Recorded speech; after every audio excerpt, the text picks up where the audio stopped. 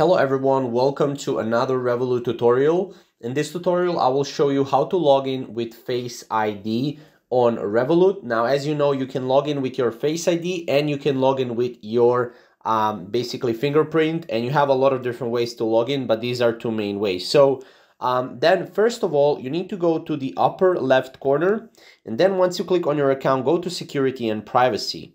Here on security and privacy, as you can see, I have signed in with biometrics. Now, if you're using iPhone, if you're using, iOS devices, you will most likely have here, sign in with Face ID. So make sure to enable that. Now, once you enable that, you will basically be able to log in with Face ID on Revolut the easiest way possible, right?